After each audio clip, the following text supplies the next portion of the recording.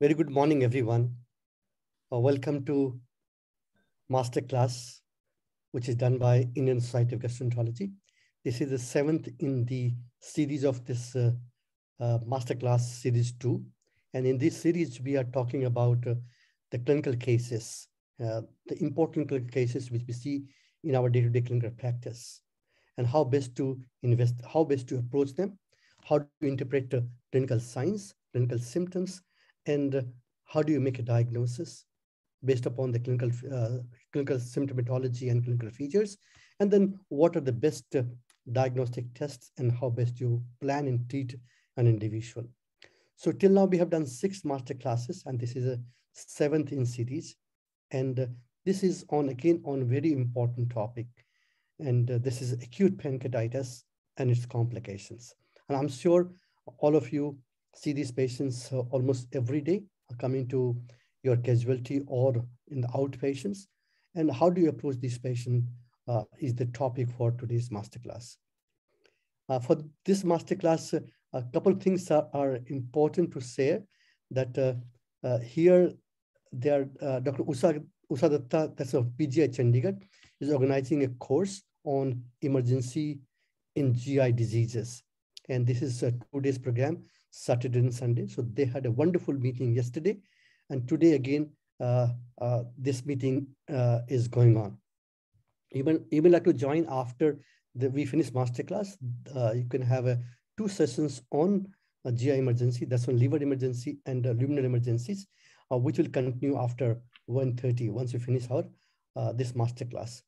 And here, all the residents from PGI and surrounding area are at one place, that's in Bhargav Auditorium of PGI Chandigarh, and they're joining us on this program. So welcome everyone on this masterclass. Let me introduce the faculty for today. We have Dr.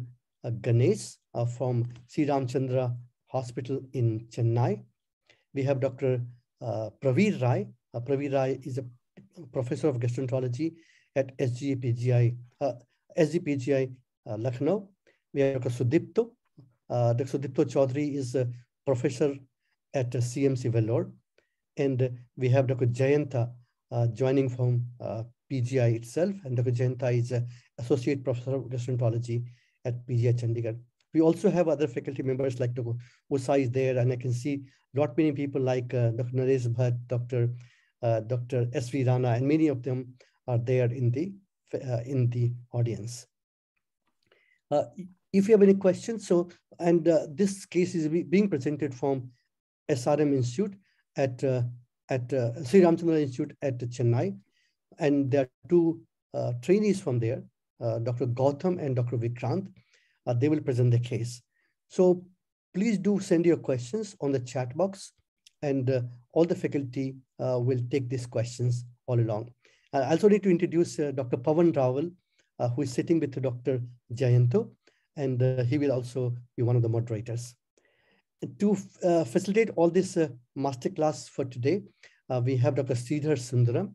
He's again associate professor of gastroenterology at Tata Medical Center or Tata Memorial Hospital in Mumbai. So he will coordinate the whole program for today. With this, I hand over to all the faculty to run this case. Dr. Ganesh, Dr. Sudipto, Dr. Praveer, and Jayanta, all yours. Thank you so much, sir. Good morning, everybody. Nice to meet all of you today morning. We are presenting a case from Ramchandra Institute of Medical Sciences, Porur, and we have one case of acute pancreatitis to be discussed by Dr. Vikrant and Dr. Gautam. Dr. Vikrant will deal with the history and clinical presentations, and Dr. Gautam will deal with the investigations and management. Over to Dr. Sridhar. Thank you so much, sir. So I think we'll start with the history first. So I think Vikrant can take over.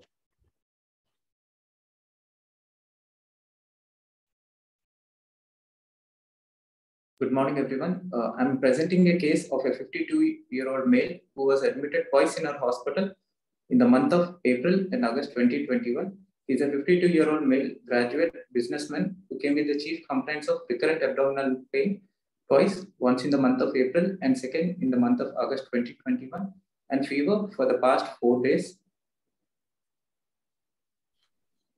Next.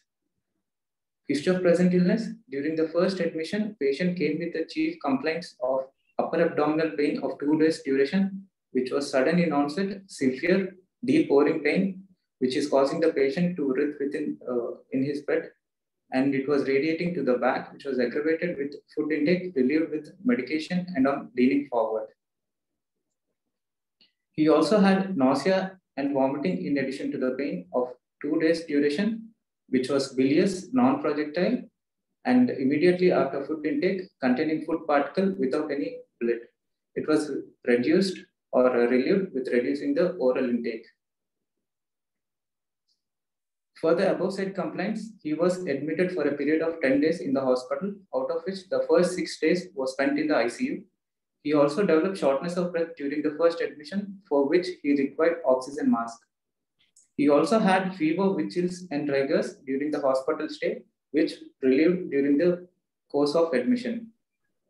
He was kept NPO, treated with IV fluids and supportive care. He was told that he was having a problem with his pancreas, but no active intervention or endoscopic or surgery was done for him. He improved with supportive care and discharged with oral medication. On the follow-up period, he was on OPD follow-up. After a period of 1 month, he came to the OPD. He had significant improvement in the symptoms. All his symptoms were significantly decreased, but he had mild abdominal discomfort in the form of intermittent dull aching pain 2 to 3 times per week, which increased with food intake and lasted for a period of 1 hour. He did not have any nausea or vomiting, and his oral intake during the time was normal. A screening ultrasound was done 1 month after the discharge, during which time he noticed a small he was told that he was having a small pancreatic collection, but no intervention was done for the same. And the current admission was 4 months after the initial complaints, during which time the patient had 4 days history of pain. The character of pain was similar to the previous admission 4 months back, but on top of the pain abdomen, he also had fever of 4 days duration, which was high grade, intermittent, associated with the chills and rigors, but no other localizing features of the fever were present apart from the pain abdomen. His appetite was fairly normal, and he did not have any history of weight loss. He did not have any jaundice, abdominal distension, hematemesis, melena. There was no history of any trauma or recent drug use. His bowel movements are normal with normal stool consistency and color. His past history, he is not a diabetic or hypertensive. Prior to the past complaint 4 months back, he did not have any similar complaints before that. There is no history of any surgeries. He is not a smoker. He does not consume alcohol, and there is no history of IV drug abuse. His dietary history, his caloric requirement is 2,200 kilocalorie with 68 gram protein requirement, with a deficit of 300 kilocalorie and 20 gram of protein in dietary intake. His family history, none of his family members have had any similar complaints, and there is no history of any GA malignancies in his family members. He belonged to upper middle class modified Kuppuswamy scale. This is a brief summary of the timeline. During the first admission, that is in the month of April, the patient had pain abdomen, vomiting, nausea, for which he required ICU admission, following which he was discharged.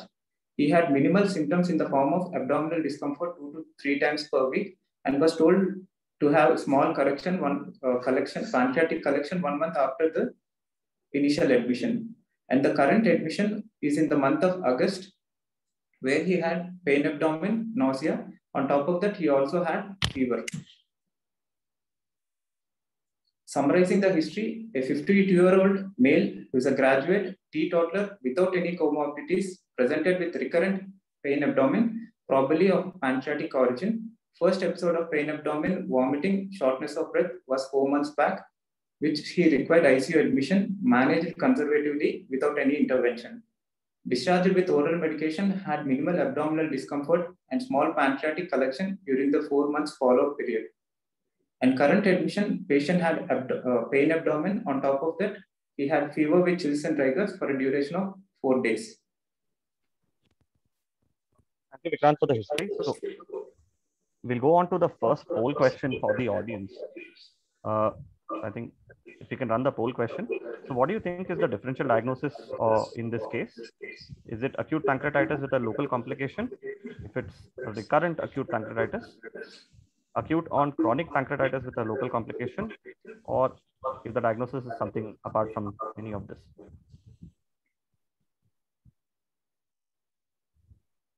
Sure.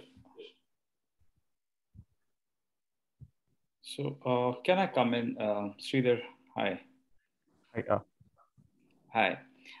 So as you put up these questions, just to ask you, Vikrant. Vikrant, wonderful presentation, and thanks for this. Just to ask you, how would you define recurrent acute pancreatitis? So recurrent acute pancreatitis is defined as 2 episodes of acute pancreatitis with an interval of at least 3 months in between, with no evidence of any chronic pancreatitis or peripancreatic fluid collections. Right. So as you know, there have been different definitions of recurrent acute pancreatitis per se. The one of these definitions is from the INSPIRE group, which has said that if you have 2 episodes of pancreatitis more than 1 month apart with complete resolution of pain in between, or there is another definition from the INSPIRE group which says 2 episodes of pancreatitis without any time interval, but where the amylase lipase completely normalizes between the 2 episodes.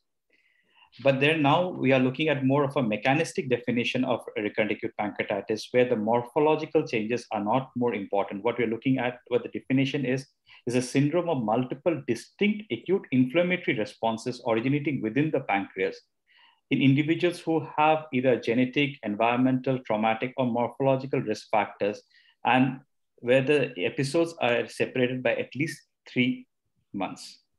So there are differences as regards the definition of recurrent acute pancreatitis as the time is concerned, and probably because we really don't know the time frame at which pancreas really recovers. Okay. Thank you, sir. So I'll be sharing the results of the poll. So 64% of the audience actually feels this is acute pancreatitis with a local complication. 18% felt it is recurrent acute pancreatitis. 16% felt it was acute on chronic pancreatitis with a local complication. So just a brief discussion on just 1 second. So severity grading in acute pancreatitis is something that we should be knowing as part of routine clinical practice, because most of our patients have to be prognosticated, and based on severity grading, we should be able to say how severe the pancreatitis is. So there have been different classifications that have been given over a period of time. Initially in 92, the Atlanta classification came in, but the terminologies were not very clear. Subsequently, there was a revised Atlanta classification that was given in 2013, which is what we follow at the moment. So you can see that the revised Atlanta classifies it into mild, moderately severe, and severe acute pancreatitis. This is what is practiced routinely in clinical practice by most people, and also in various clinical trials. The revised Atlanta also gave classification for peripancreatic fluid collections. They divided it into 4 types: acute peripancreatic fluid collections, or pseudocyst, in case of interstitial edematous pancreatitis, and in case of necrotizing pancreatitis into acute necrotic collections and walled off necrosis. Now, management is largely dependent on these terminologies also, so which is why it is something that we should be aware of. Coming to the next poll question, how is organ failure defined in patients with acute pancreatitis? Sridhar, can we just hold on for a minute? Okay. So I think, Vikrant, can you come to the summary of the history? Because I think we have first year, second year DM residents as well. Should I go back, sir? Yeah, please. Yeah, I'll do that. Yeah. So Vikrant, I think we have totally surrendered ourselves to a definite diagnosis. But before we do that, can you just tell me what makes you think of this particular diagnosis, which 65% of the students have agreed to? So you need to analyze the symptoms that you have put forward in the history. Moreover, there are certain things I think which we need to know more about the history in which you have presented. So can you analyze the symptoms, Vikrant? Yes, sir. Sir, the patient had pain suggestive of pancreatic pain 4 months back, for which he required ICU admission for a period of 6 days and a total hospital stay of 10 days, indicating the patient had significant pancreatic pathology during his first admission. And during the period of follow-up for a period of 4 months, the patient has not been completely asymptomatic. He did have mild symptoms in between for the past 4 months. And he also was told that he had some amount of peripancreatic collection, indicating that the acute event which has occurred 4 months back may not have been completely resolved, and there is some amount of damage which is persisting in the present patient, which might have aggravated during the current admission, during the recent admission, either due to infection or any other secondary precipitating event causing the second admission. Yeah, I think the point that I'm trying to make is based on history. You have certain very important features to suggest that this is possibly pancreatitis, and the other differential is quite less in this particular case. So typical pain in the upper abdomen, radiation to the back, persisted for around 2 days period, severe pain.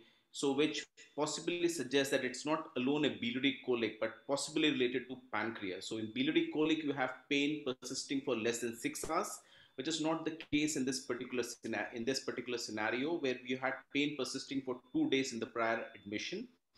So this suggests that possibly pancreas is in play. Moreover, you had an imaging which suggested a collection.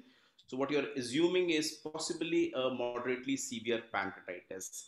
Okay, so if you are thinking of, based on this, if you are thinking of moderately severe pancreatitis or pancreatitis, so I think it's very important to take a drug history. So there are many drugs, commonly used drugs, which are known to cause pancreatitis. So it's very important to know these drugs. I think we have at least 30 drugs which have established relationship with pancreatitis, and more than 300 drugs which are known to have possibly play a role in acute pancreatitis. So some commonly used drugs that you can have causing pancreatitis may be tetracycline, maybe carbamazepine, valproate, isoniazid. So these drug history becomes very important to know, if because this patient what you presented is possibly not an alcoholic. So these history become very relevant. Sridhar, you can carry on with your poll now. Thank you, sir. Okay, so how is organ failure defined in patients with acute pancreatitis? So is it the Ranson criteria, Apache score, BICEP score, or the modified Marshall score?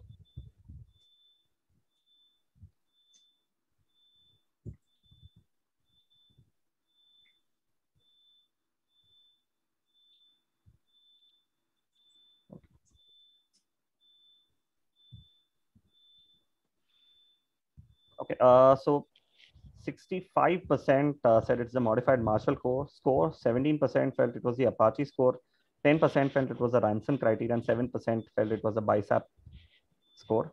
So the correct answer is modified Marshall score is used for severe organ failure in as per the revised Atlanta classification. This is something that again we use routinely in clinical practice, and everyone should be aware.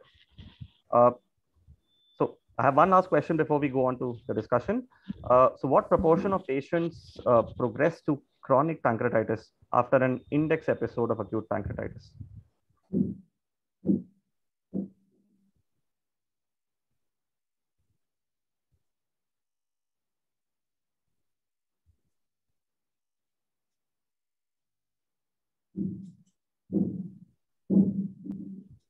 Okay, so 37% felt it was 10%, 28% felt 15%, and 25% felt it was 5%.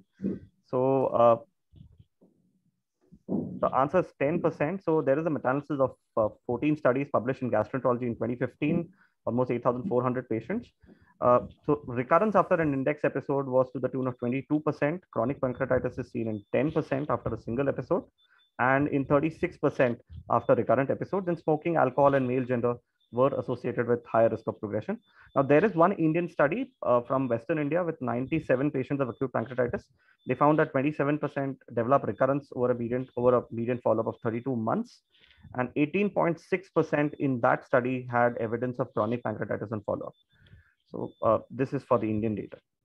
Just to add to it, Sridhar, we did look at that, and we found that with each episode of pancreatitis, when we looked at the degree of stiffness or fibrosis in the pancreas, in our study, we found that with each episode of pancreatitis, there's an incremental evidence of stiffness or fibrosis within the pancreatic parenchyma, going on to show that every episode of pancreatitis only leads to further fibrosis and progression towards chronic pancreatitis.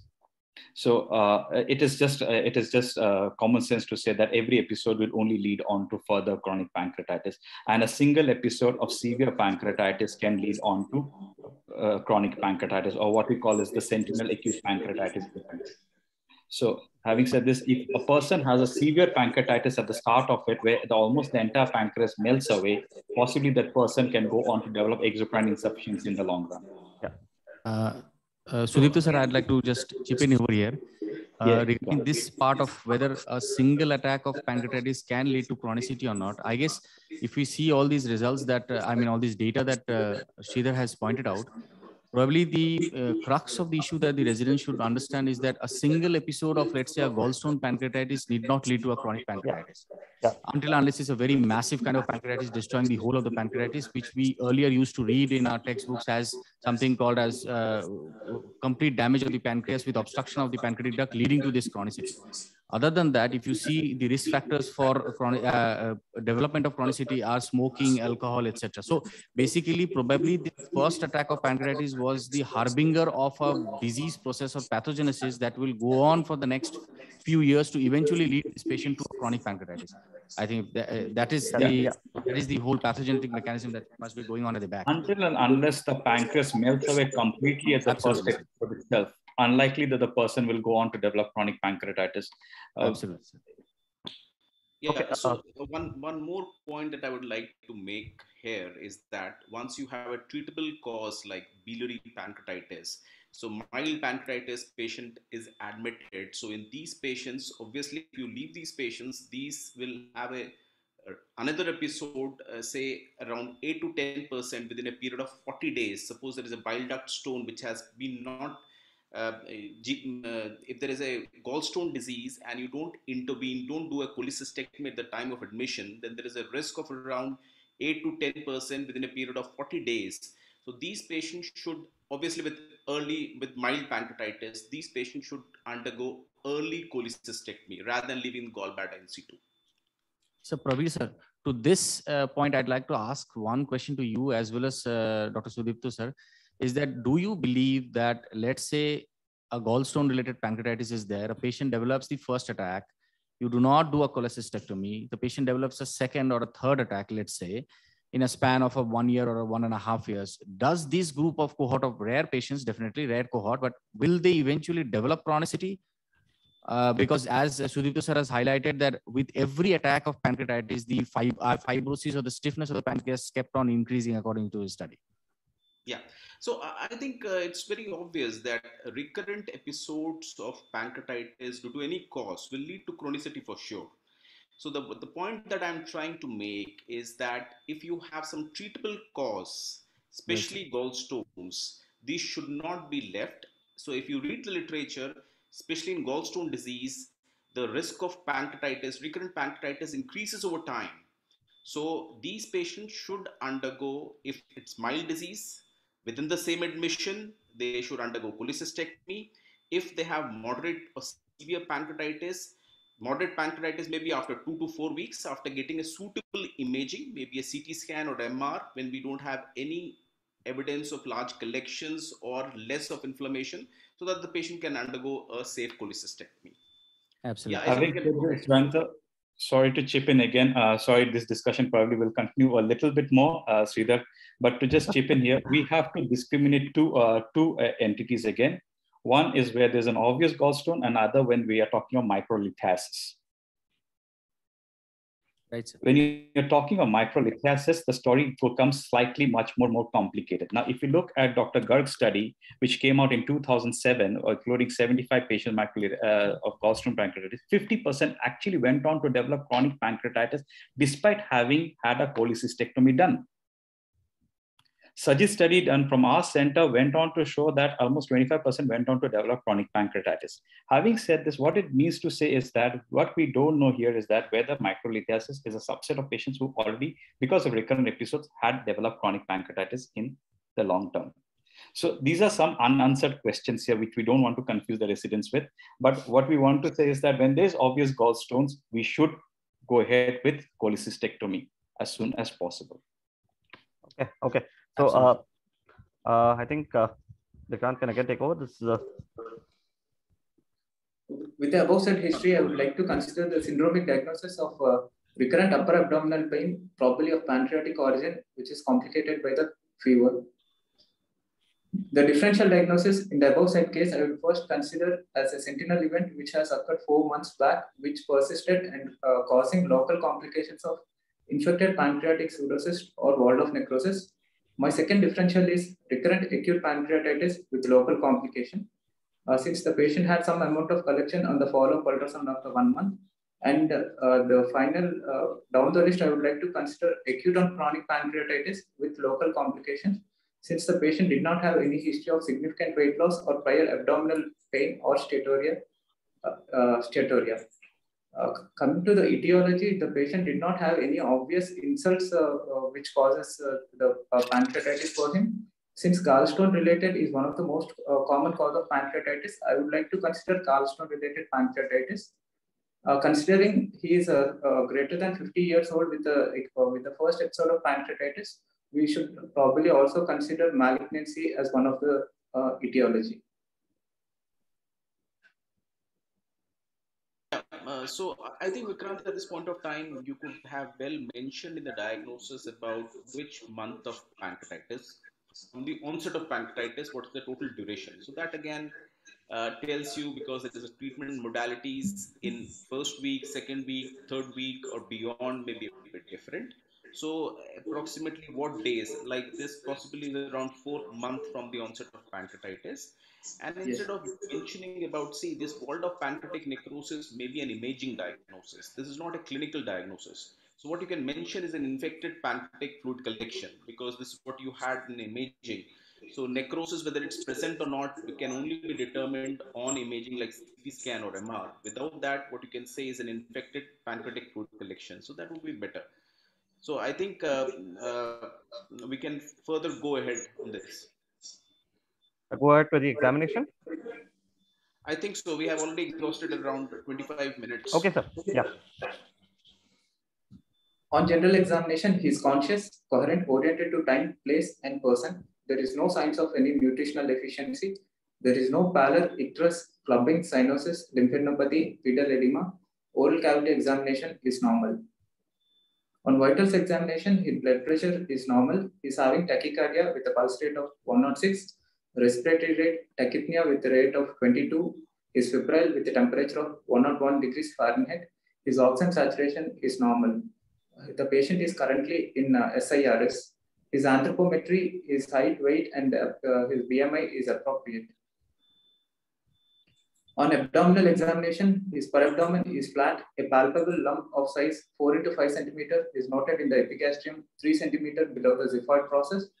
With a smooth surface, the borders of the mass are ill-defined. The mass is tender to touch and it is not moving with respiration. It is becoming less prominent on leg rise. The features were suggestive of a retroperitoneal mass without any intrinsic mobility. His liver span is normal. His spleen is no splenomegaly. Top space is resonant. No free fluid in the abdomen. Bowel sounds are normal. Rectal examination is normal. Other system examination, respiratory, cardiovascular, and CNS were within normal limits. Okay. Yeah. So Vikrant, I think what you need to describe here further is, you mentioned about it being a retroperitoneal lump. So what I need to know from you, how do you differentiate between a retroperitoneal and an intraperitoneal lump? Peritoneal mass.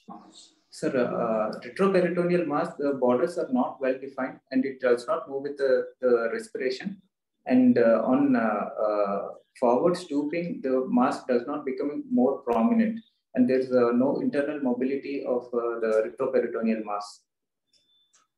So any other important point? Okay. So what is ballotment and bimanual palpation? So ballotability is on placing one hand in the back of the patient and giving certain pressures so that the other hand, which is present on the anterior abdominal wall, the hand will palpate the mass moving. And the bimanual palpation is a simultaneous palpation of the mass using both hands. Both hands, the mass will be palpable. So what does that indicate? It indicates ballotability is generally seen with renal mass, sir. Yeah, so I think it's very important when you're trying to differentiate between a retroperitoneal and intraperitoneal lump. You should mention, like you come to the prior slide, you should mention all the features in the same go.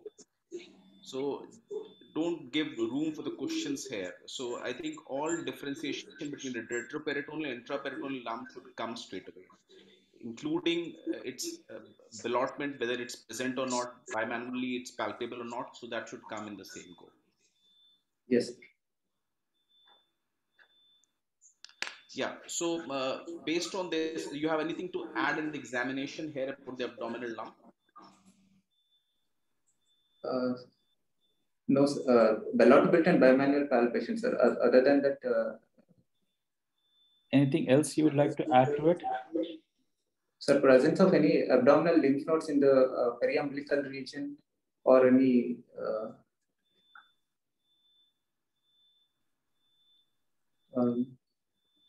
so what do you think this lump is?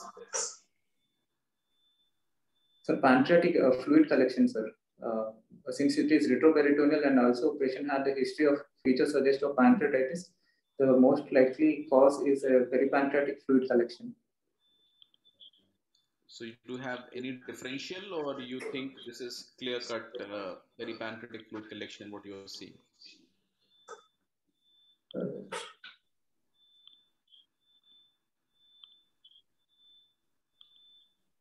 So this is a mass which is in the epigastrium, right? Yes, sir. And this is a fairly large size mass, 3 centimeters below the xiphoid process with a smooth mass. So it sounds like more. Sorry, it's a bit of an echo going on.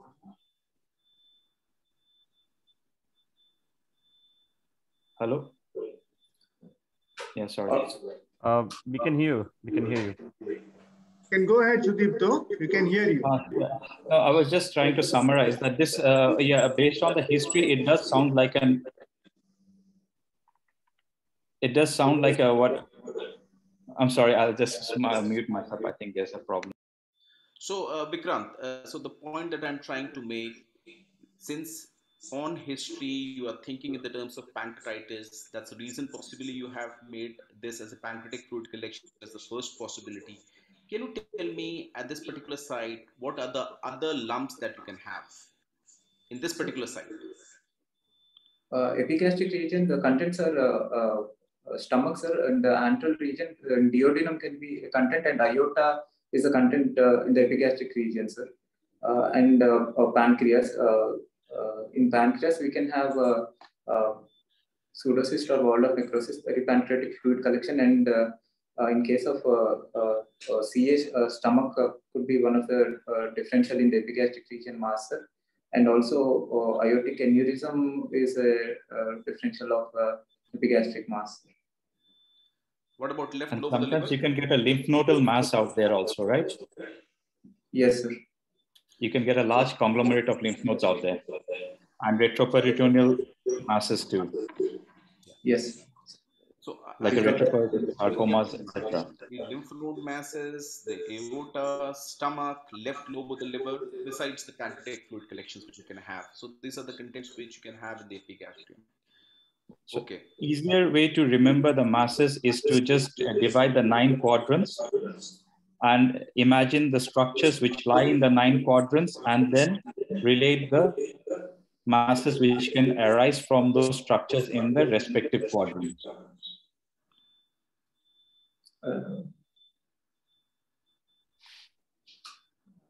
Probably we have to. We move on, Sridhar. Okay, sir. So I have 2 more poll questions before we go ahead.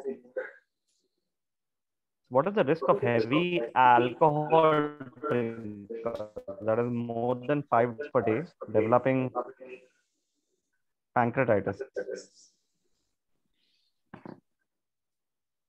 Yogit, if you can run the poll, please. Thank you. So the options are 3%, 13%, 23%, and 33%.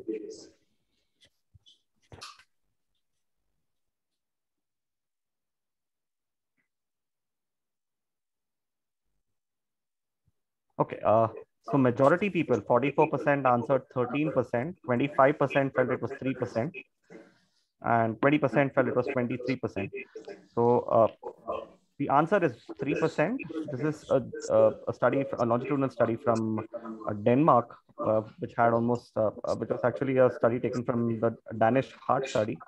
And they had a large cohort of patients, and they followed them up, and they found that the risk of acute pancreatitis was 1.6% amongst heavy drinkers, and chronic pancreatitis was 1.6%. Okay. So alcohol is the second most common cause of acute pancreatitis after gallstones. So we know that it is associated with fatty acid ethyl esters and associated with increased progression to chronic pancreatitis.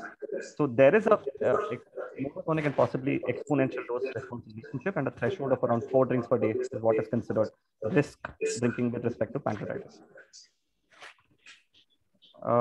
Coming to the last poll question, so what proportion of patients with acute pancreatitis develop pseudocysts? 10, 30, 50, and 70%.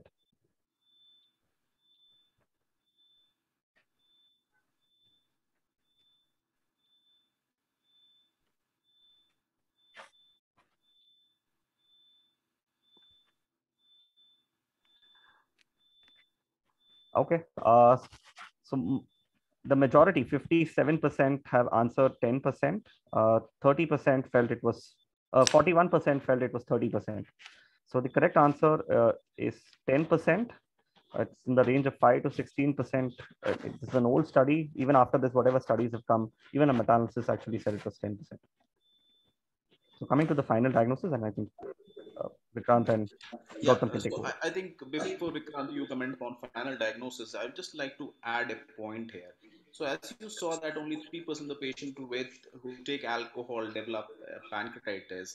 So what one needs to remember is that there are other very, very important factors which are associated, which increase the risk of pancreatitis in alcoholics. Especially smoking has been found to be a very important risk factor. So those who smoke, some genetic factors are involved, and some dietary factors also play a role in causing this pancreatitis. Go ahead, Vikrant. Add a bit to it, Dr. Praveer. 2 recent meta-analyses have actually shown that smoking as an independent risk factor for development of acute pancreatitis. So not only is it a contributor to alcoholic smoking on its own, has an independent risk factor for development of chronic acute pancreatitis. And the risk is because nicotine somehow tends to decrease the blood flow within the pancreas and increases the calcium levels within the pancreas and leads to activation of zymogens. So yeah, smoking is a very important risk factor, which we tend to miss when we take the history of risk factors in pancreatitis. Yeah, Vikrant, go ahead.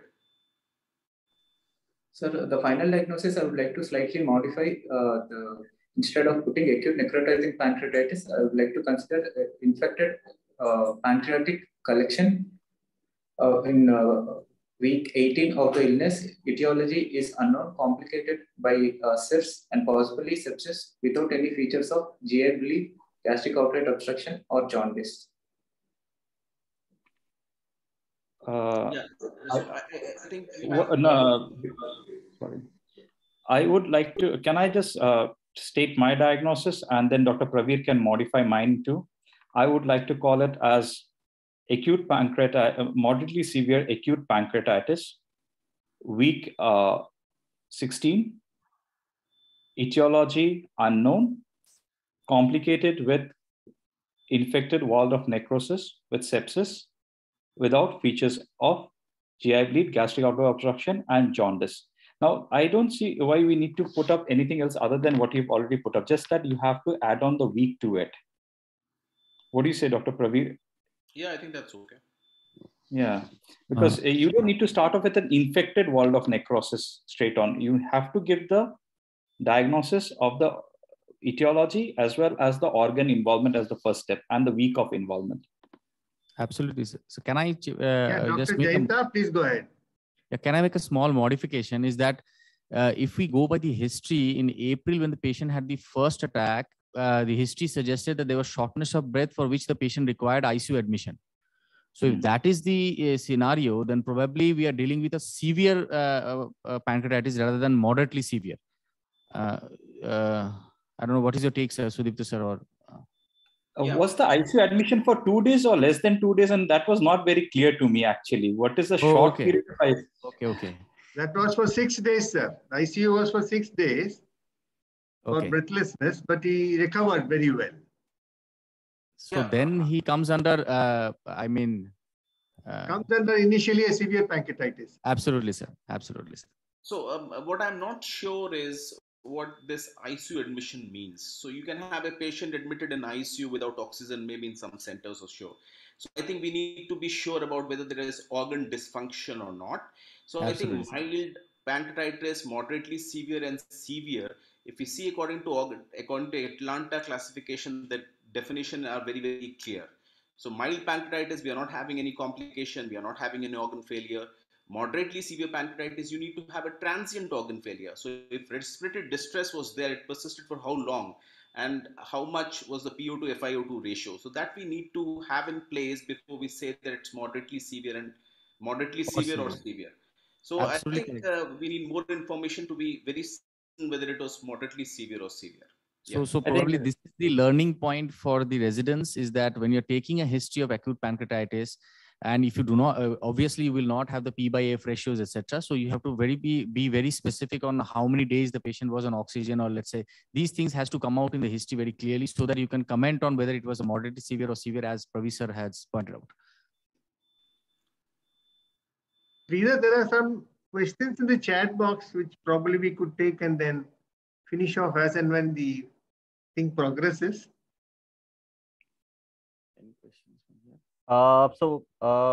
There's one which is saying that organ failure transient could be less than 48 hours or more than 48 hours to be classified as moderate to severe. Yeah. Any comments on that, sirs? Transient organ failure is defined as less than 48 hours. Yeah. Yes. So, okay. So there is,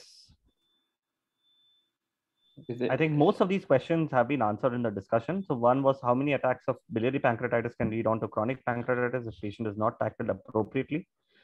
I think Jayanti madam has commented saying it seems more like acute on chronic pancreatitis with dull ache persisting between the 2 episodes.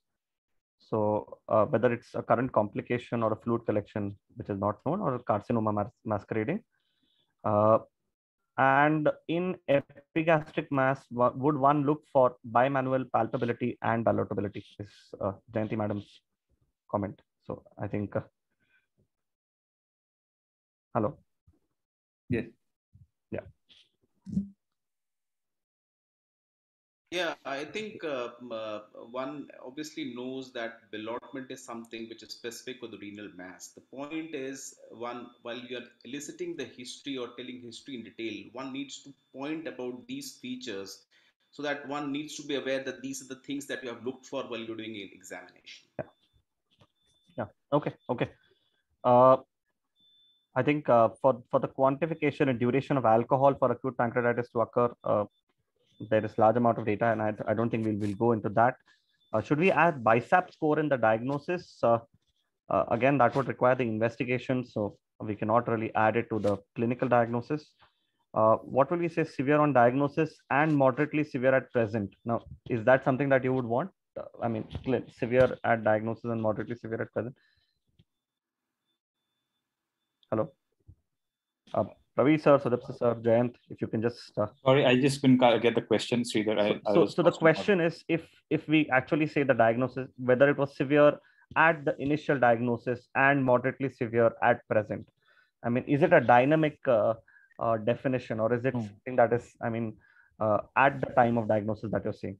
Is what I think the diagnosis of moderately severe and severe is primarily for prognostication of the individual and management triaging of the individual. Whether the patient should be managed in the ward, in the ICU, that's about it. And there's nothing else beyond it. Whether the patient with a severe disease should be managed in the ward or in the ICU setting, patient with moderately severe, what is the long-term prognosis of that individual. We all know that in severe acute pancreatitis, the mortality is higher in the first week of illness. In moderately severe, the morbidity is higher and the length of hospital stay is longer. That's all we know. Beyond it, I don't think so we can extrapolate much from that. Okay. Can I add just one more point? I think Sudipta sir, what Sridhar wanted to ask was that, will the final diagnosis when the resident writes, will he write it as moderately severe or severe as per the as in this case? In this situation, I believe that the diagnosis remains as single diagnosis. If you're talking about that same pancreatitis, which happened in April and now got complicated with a local complication, then the diagnosis should be acute necrotizing pancreatitis severe. If you're talking about severe or moderately severe, it does not change. And then talk about the complications. So yeah, whether it's a dynamic definition or whether it's a definition that is taken at once. What it is it's a dynamic, it's not dynamic, it's a diagnosis at one. Okay. So I think there's one more question, Sridhar. Okay. How can we comment on necrotizing without imaging? Is it okay at the point of history taking to say that patient has got acute severe necrotizing pancreatitis? Jayanta sir? Sorry, sir. I think let us be very clear about what necrosis means. So necrotizing is obviously a diagnosis of imaging. Clinically, you are just translating it. That is the possibility that the patient can be having. That's the reason I mentioned, in fact, infected pancreatic pancreatic fluid collection. So obviously necrosis you determine on imaging. Yeah, absolutely, sir. Okay. Should we go ahead with the investigations? Yes. There is 2 questions from the audience over here. Can we just ask those questions? Do we have time? Yeah, Jayanta, if you can go ahead. There is one question where one asked that how do you, you need to explain sudden onset pain? The second episode when sudden onset pain occurred. That is the question, I guess. Yeah, I suppose. Yeah. Okay. I think Vikrant and Gautam, if you can take that. How do you explain the sudden onset pain in this patient? I mean, a sudden onset 4-day pain that the patient is actually having.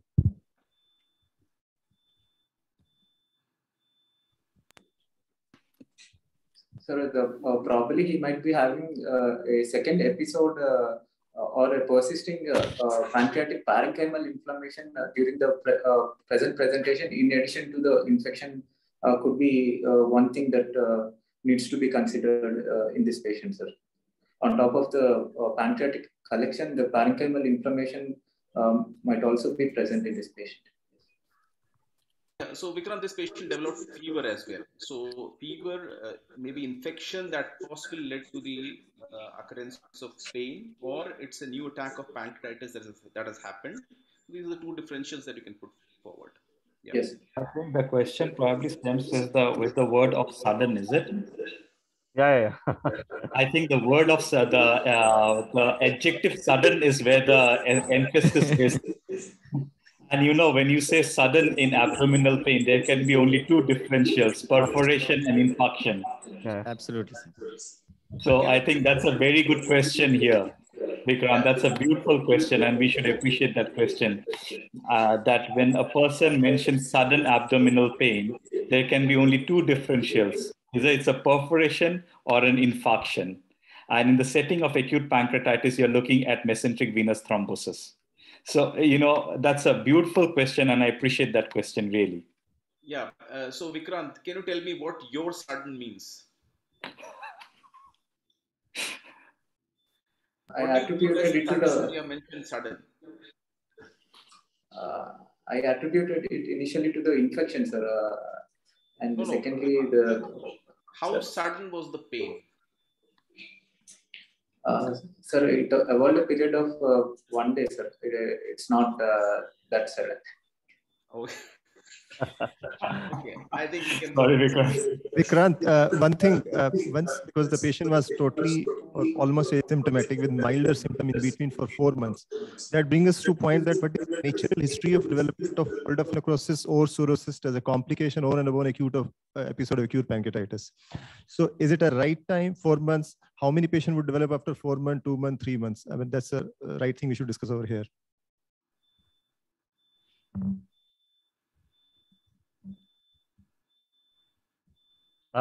Vikrant. Sir,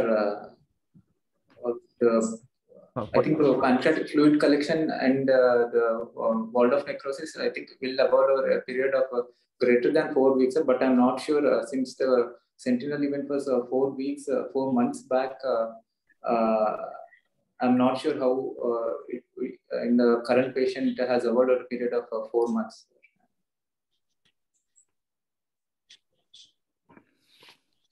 Either the patient might be having a small subclinical episodes which might have added to the collection which got infected.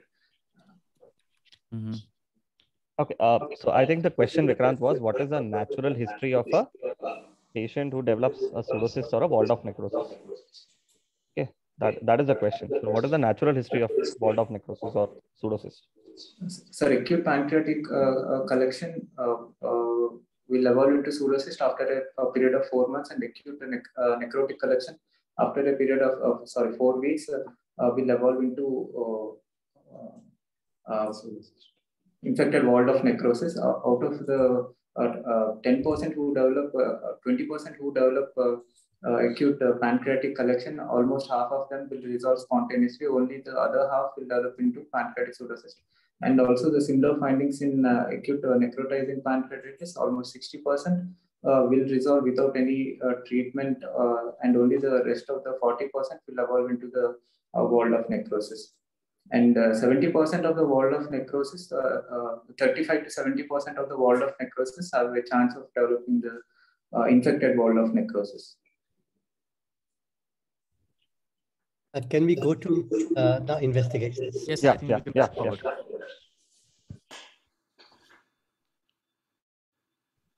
Good morning, everyone. My name is Gautam. I'll be discussing the investigation part of this case. So Gautam, you can tell me what investigations you want first. Sir, I would like to have a basic CBC, LFT, RFT, and serum amylase and lipase. Okay. This is the CBC of the patient. From the left to right, it is sequenced in first admission, discharge, and the second admission investigations.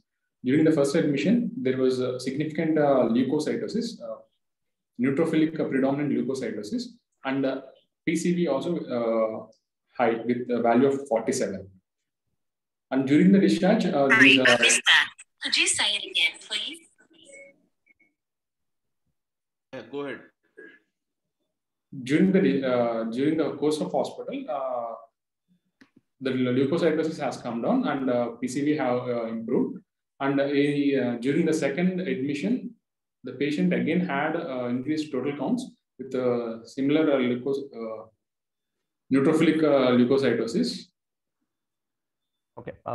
Yes. No, before we go ahead, I think come to the prior slide. So what does this TLC mean to you? Yes, sir. Generally, total counts in acute pancreatitis can rise either due to cysts or due to infections. Coming to the pancreatitis, the rise in total counts in first week, generally in the first 24 to 48 hours, we generally attribute it to the cysts component. And in case if total counts are being persistent even after 5 days of the presentation, we might think of infection process. Okay. So here on the investigation done on 20th August, it shows 19,800 count, 80%, 85% polys. So what does that mean to you now at this point of time? At this point, I would suspect infection, sir, at this point. Because in our examination, we found epigastric mass, and he had a significant history of high-grade fever. So with that history and this finding, I would think first as infection of pancreatic fluid collection. So he has SIRS, right? He has leukocytosis. He has got tachycardia. He's got fever. He's got 2 out of the 3 criteria for SIRS. Yes. Yeah. So at this That's point, all we can see. you are expecting an infected pancreatic collection. This is what you want to say. Is that right? Yes, sir. Yeah. During the first admission, the leukocytosis, I would attribute to this. That was SIRS. Yeah. Yes, sir. Yeah. Okay. And coming to the amylase lipase, at present admission, the amylase level is 1100 and serum lipase is 890. So which implies, yes, sir. Why is it still elevated? Explanation? Why is it still elevated? Sir, it can be either a new event of pancreatitis, sir, that can cause very high rise in amylase and lipase levels. Or could it be that there is the fluid collection persistence? Fluid collection itself can also lead to a persistence in elevation of amylase and lipase. When you have a walled off necrosis or a pseudocyst, amylase and lipase can still be elevated after the first episode.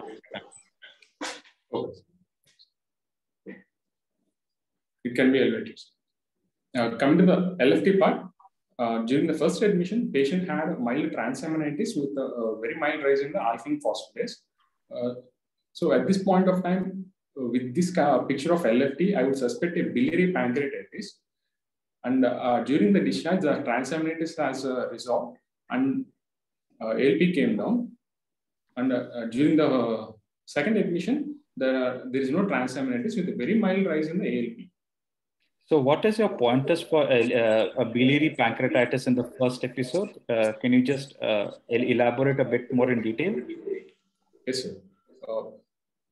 In case of patient presenting with a pancreatitis, if the LFTs are abnormal, it is most 90% sensitivity that the patient is having a biliary etiology of a pancreatitis, sir.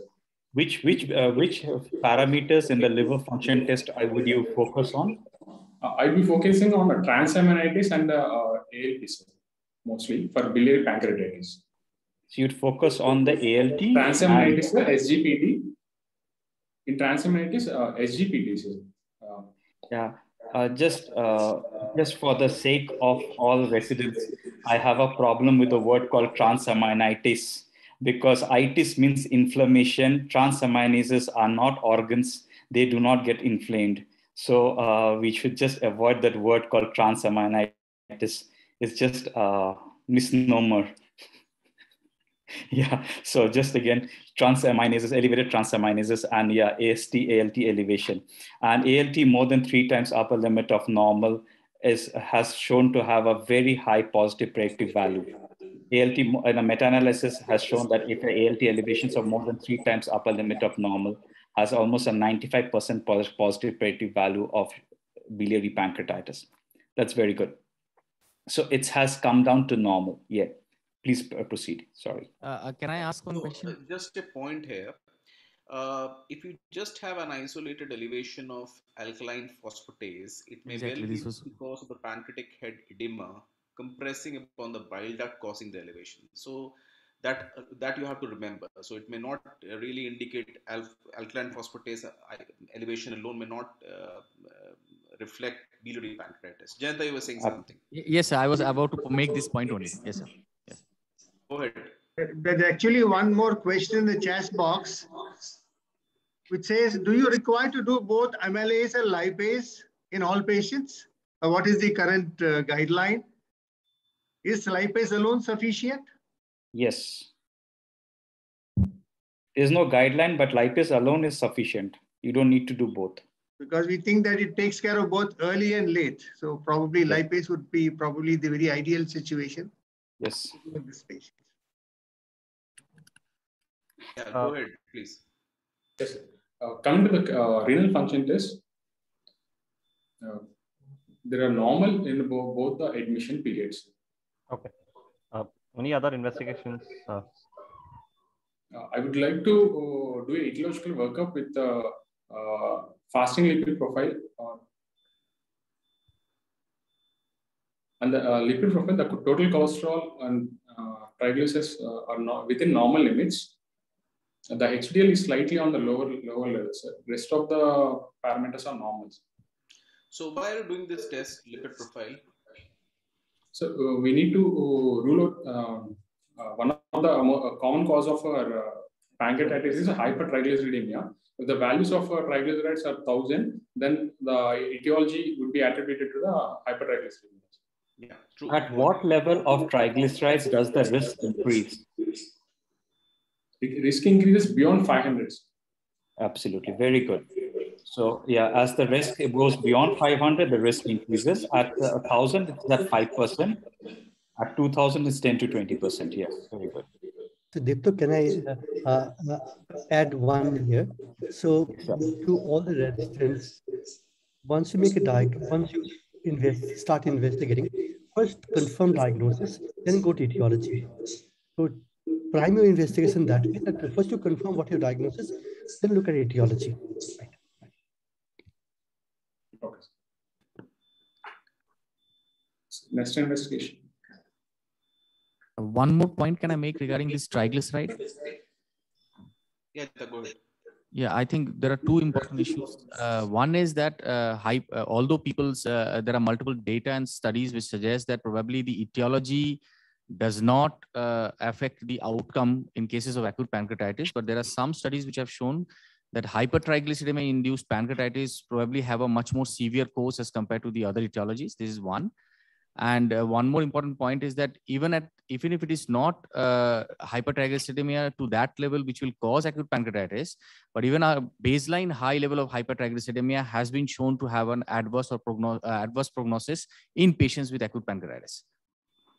Sudipto sir and Pravi sir for any comments, sir. Yeah, Jan, there are two very large cohort studies done in the Scandinavian countries which have shown that actually the risk starts to increase almost about, if I may be quoting wrong, so I don't want to quote this here, but it must be around 1.4 is the odds ratio, which was increasing beyond 200. So actually Yes, the risk starts to increase incrementally beyond 200. There are two very good Scandinavian studies, absolutely, very large studies from Scandinavian countries, which have shown that hypertriglyceridemia risk actually starts to increase beyond 200. Now, when you're talking of hypertriglyceridemia, one thing we have to remember is that not in the context of this particular patient, but any other patient, during the episode of acute pancreatitis, we may still find these levels to be low. It's after the recovery of acute pancreatitis, we have to again recheck this parameters of the patient, because sometimes during the episode of acute pancreatitis, the triglycerides may drop down and rise again once the patient recovers from the episode. Because when the patient is fasting, the levels might again drop down and again rise once the patient has started to go back to his normal diet. Right, sir. Yeah, please go ahead. Coming to the next investigation, I would like serum calcium. Here, on both admissions, serum calcium level was normal. And next, inflammatory markers with the CRP, which is a high in the current admission and also in the old admission, which came down before the discharge. One most important thing is the procalcitonin, which was normal during the first admission. And here the procalcitonin level is 6.2, which is significant. Because generally the procalcitonin level can rise in acute pancreatitis even without infection, but beyond the 2.2 to 2.5 value, it signifies that there is an infection, ongoing infection. But the blood cultures were normal, and regarding the etiological workup, to rule out malignancy, CA99 and CA were done with which are in normal limits. So I would rule out hypercalcemic induced and malignancy induced pancreatitis with these investigations. Any other investigation? I'd like to have a plain X-ray, sir. X-ray chest and X-ray abdomen. No, see, at this point of time, actually, Dr. Govind Makhadi had pointed a very, very important point. And what you need to tell me at this point of time, are you convinced about the diagnosis of acute pancreatitis with fluid collection?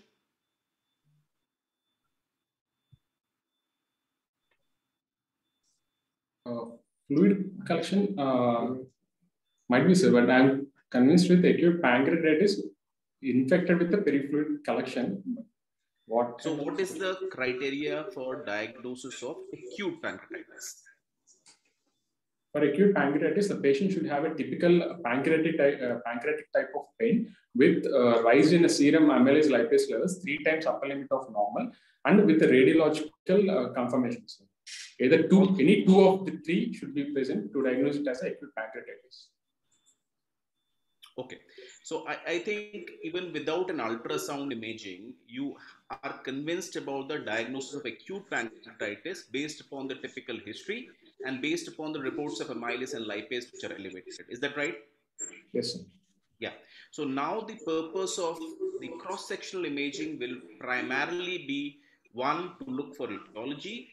Second is to look for complications. So these are the 2 reasons why you will need an imaging. Go ahead, please. Okay. So again, what investigation do you want? I think sir has kind of pushed you in a particular direction. Just one more point, Sridhar. Yes, sir. The point of making it is always to go simple. That acute pancreatitis, you want to do ultrasound, you want to do CT scan. So go straight rather than doing an X-ray, because X-ray is not going to add any value to you. You do X-ray for looking at chest infection, but they come later. So it's not about going slow, but this is what you do in outpatient every day. That in acute pancreatitis, you first do a cross-sectional imaging to look at how much is the damage caused by pancreatitis. Right. And other point that we have just 15 minutes to 20 minutes left, so we can hurry up slightly so that we go to management, which is so important. So we can skip all those investigations, but not necessary. If we go to main investigations and then treatment. Okay, so I would like to go for a contrast enhanced CT of pancreas. So this is the old CT of the abdomen. This is a contrast enhanced CT of abdomen, which was showing bulky pancreas. And there is a hyperdense lesion noted in the D2 segments. Probably calculus, positive calculus. So, okay, go ahead. I don't think we can be sure that it's calculus or some tablet or I don't know what it is. So Okay. go ahead. We are diverticulum with material. Okay, so this is the August scan. Yes, this is a MR abdomen which was showing a hyperintense lesion with a well-formed wall in the body and tail of a pancreas with hypointense collections noted within the fluid cavity, so probably signifying a necrosis or debris in the pancreas. So it would be a walled-off necrosis. My differential diagnosis would be a walled-off necrosis at this point. Okay, so what will you do now?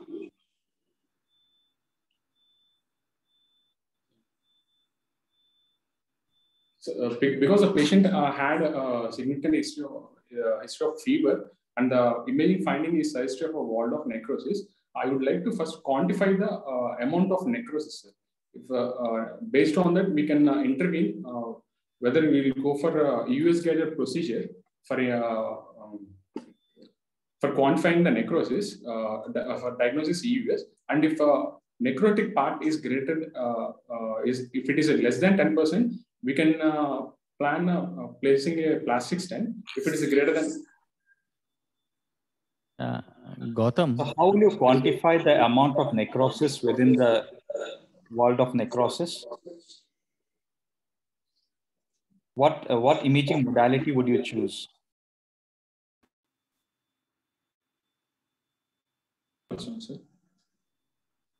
Sorry? Endoscopic ultrasound. Well, we already have an MRI, and MRI is a very good test to demonstrate the amount of necrosis within the one. And I don't know what additional benefit an EUS will give in thing. The MRI is a very good test. You do an EUS only to do the procedure, not to quantify the amount of necrosis. What do you say, Dr. Praveer? I don't know. Yeah, I think that's true. MR gives almost all the information that you will be getting on EUS. Moreover, the purpose here is to pick up the extent of necrosis, to look for the number of collections that we have, and to decide upon the treatment modalities. So right now what you are seeing is a collection in the lesser sac. So if you have collection in the paracolic region, then possibly you would have resorted to other measures rather than doing an endoscopic measure alone.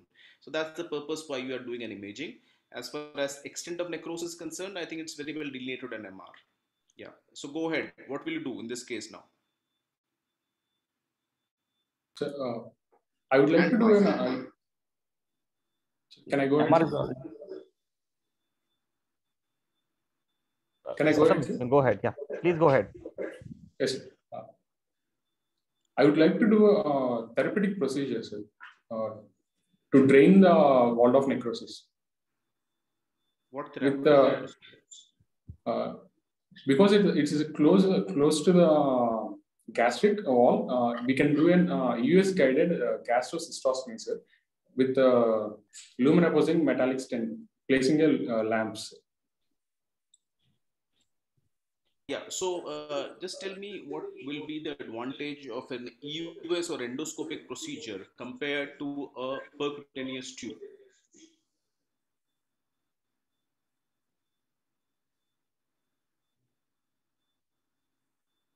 The advantage would be in US guided procedure, generally it is done when it is closer to the stomach wall or a duodenal wall, which is easily accessible. Sir. In case if it is away from the wall, we need to go for percutaneous procedures. And in case of a percutaneous procedure, we need to initially cannulate, and once the tract is formed, we need to dilate. So we need to wait for that, and after that only we. Yeah, so see, what I want to know from you is that what are the distinct advantages of EUS guided or endoscopic intervention compared to a percutaneous drainage? I just need 2-3 points. They are well documented now in studies, because a radiologist will tell you that he can do the job. Vice versa, where do we place percutaneous intervention in the management of wounds?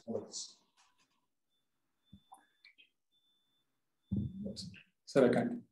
Okay, so fair enough. So I think the reason why you are intervening endoscopically or EUS guided are: one, it ensures an internal drainage. The patient is free of a percutaneous tube. One.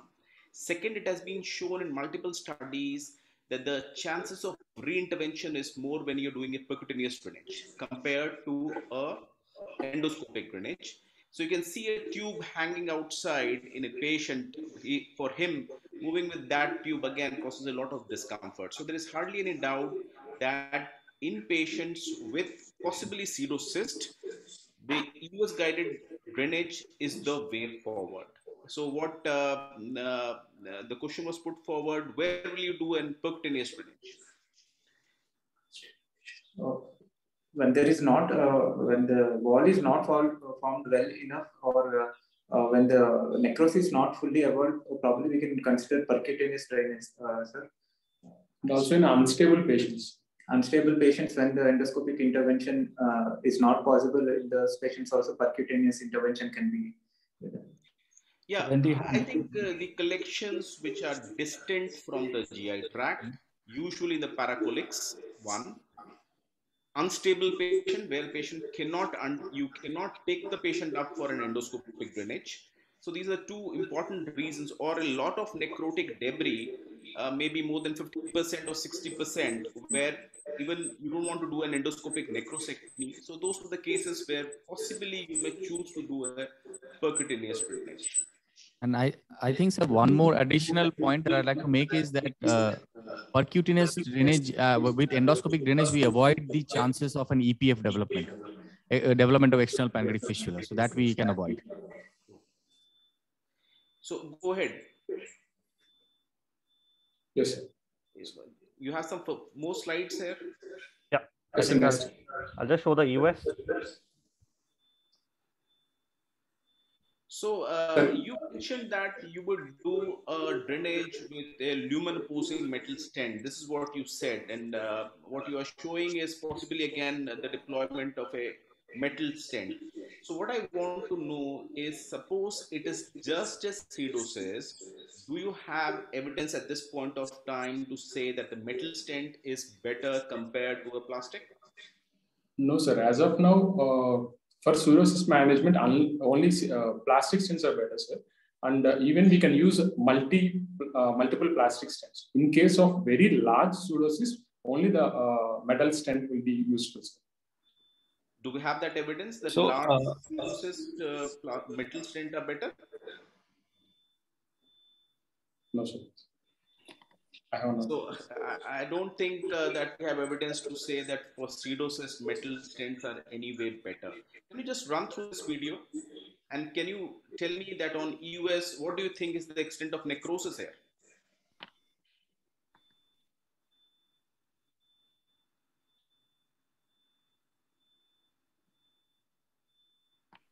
Yes, sir. It is occupied. The hyperechoic region in the cyst cavity is occupying almost greater than 1/3 space of the cavity.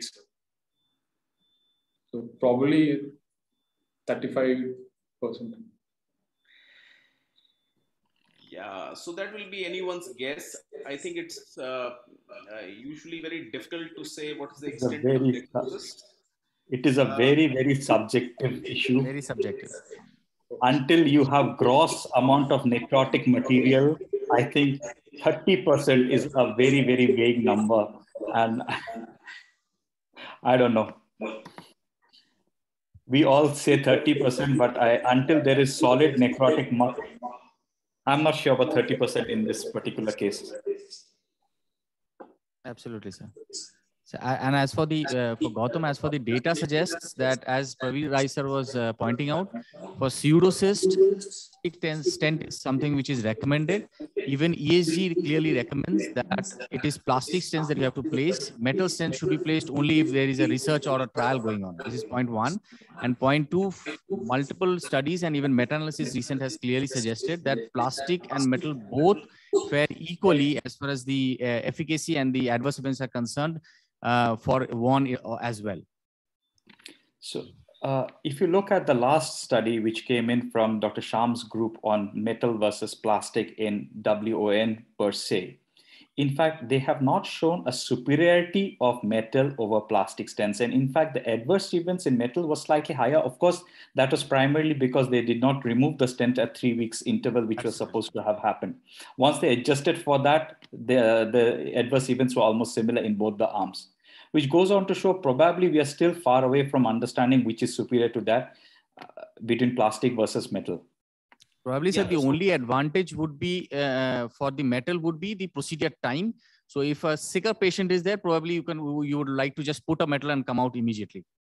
But common sense tells you that when you have large amount of necrosis, it's always, you are tempted to have a big size hold so that you assume that necrotic material will come out easily. It's common sense to believe that it should be the way to go. Absolutely. Yeah. So a question to all the panelists, sir. Based on the US, which he had done in this excavation, the amount of necrosis and the general condition of the patient with fever, spiking temperature, leukocytosis, what would be the approach on this patient? Would we probably intervene with an idea that you might require re-intervention at a later time? Or would we just do, because the studies have shown no big difference between plastic and metal stent, would we get away with a plastic stent in this patient? So I think just comment on that. And before, as everyone has heard that there is again a confusion what to do in a world of pancreatic necrosis. So once that is the case, possibly we should be going by the guidelines. So what does the AGA review gastroenterology 2020 suggests? So what they have suggested that self-expanding metal stent, possibly the lumen opposing metal stent, are possibly superior to plastic stents for endoscopic transmural drainage of necrosis. This is what, again, the level of evidence will be weak here, but this is what is the recommendation by AGA review in gastroenterology. So as far as the question is concerned, what we do in our center, that if it's a clear pseudocyst, we can choose to place a plastic stent. But if there is necrosis, whatever extent it is, 10, 20, 30%, we end up placing a metal stent. This is what we do. And the reason why we do is, I think what is clear is when you have some amount of necrosis after drainage, what happens, many of these patients get infected, and then possibly you will need to do an endoscopic necrosectomy, which is better performed when you have a metal stent or a lumen opposing metal stent in place, compared to a plastic stent where you will need to go remove the stents, do the dilatation, and then do a necrosectomy. So if necrosectomy is in the cards, then lumen opposing metal stent may be the way forward. That was also our thought, sir, that we might require a re-intervention in this patient. So I think it's all individual based. I think one need to probably take everything, the whole patient into consideration before we make a decision, because everything is costings. Being up a corporate center, everything is a costing thing. So to do off with just plastic stent and face more complications later on would lean to a more definitive procedure like a metal stent. Just to give a word of caution, whenever we place metal stents, we have to remember we have to remove it within 3 weeks. That's right. That is of paramount importance. Complications tend to increase after 3 weeks. Yes, absolutely. So I will just make a point here, but again, this is... this is when you're using the Axios, not with this is primarily with Axios. Yeah. This is for lambs, basically, not for a Nagi, maybe. Not for a Nagi. I think that's very important to recognize this. So I think the whole concern of GI bleed related to stent came from the gut article, which showed around 3 patients who had massive GI bleed. And this was because of lumen opposing metal stent, which is the hot Axios stent. We have done 60 patients till date with Nagi stent, and we removed all of these stents at a period of 3 months. Now this study is also published. That study has 45 patients. It's now online in Saudi Journal of Gastroenterology. 45 patients, stents removed at a period of 3 months, no bleeding in any patient. So what I think is possibly this hot Axios is a bit stiffer stent, with the flanges are a bit wide. It's 27 millimeter flanges. So the risk of erosion of the vessel is possibly more compared to a softer Nagi stent or the other stents which are in place. Yeah. So I think we are running short of time. Can you show what was done in this particular case? Yes, sir. Okay.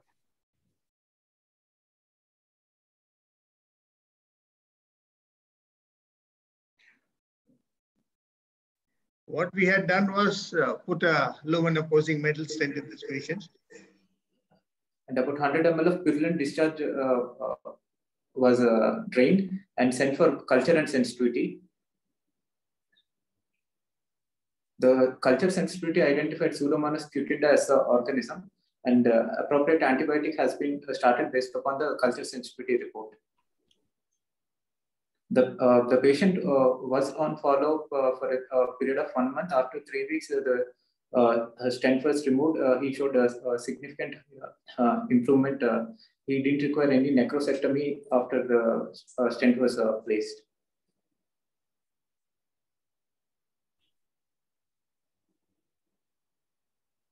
Dr. Sridhar? Yeah. I think that's for Sir. I think you had a couple of slides that are very pertinent regarding stents, infected management of infected stents. Because Dr. Govind said we can go up to 1240. Okay. So I think since we can go up 1240, I have just a few more important points to make. Sure, sir. So wonderful, wonderful. Yeah. You chose to place a hot axial stent here. So do you think that you could have placed a cheaper stents that are available, Nagi stent or any other stent, or you think the hot axios does a better job? Because point of contention, yes, sir. Point of contention. We could have used a cheaper stent, but we thought that he might require re-intervention, so we probably went ahead with an hot stent, thinking that he might require re-intervention.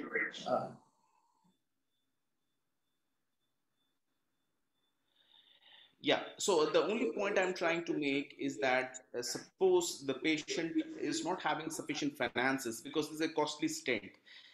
So whatever you can achieve with a hot axios can well be achieved by the other stents that are available, because those all are fully covered stents, biflange stents, and cost is the hot axios is possibly 2 or 3 times costlier.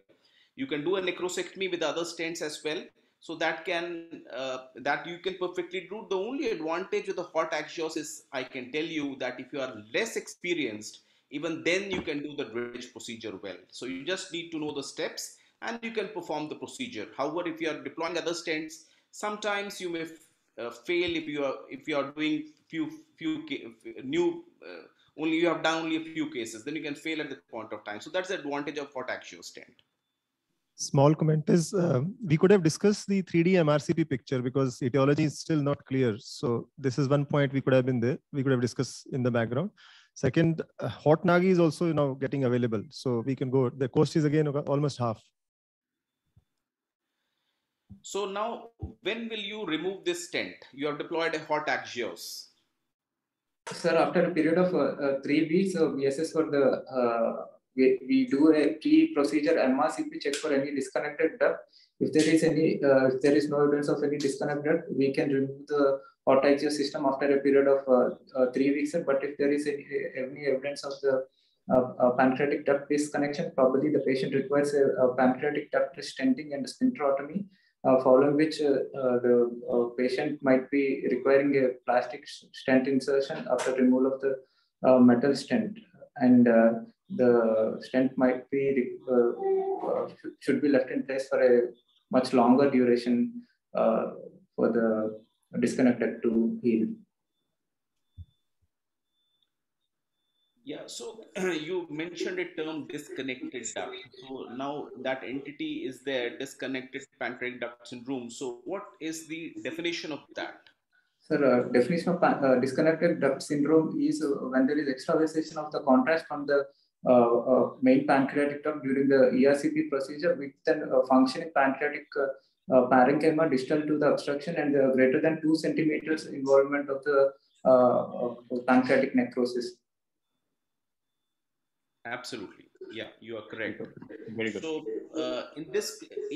you mentioned about doing an MRCP. So you think doing an MRCP gives you the whole information of ductal disruption, or you need some other imaging modality?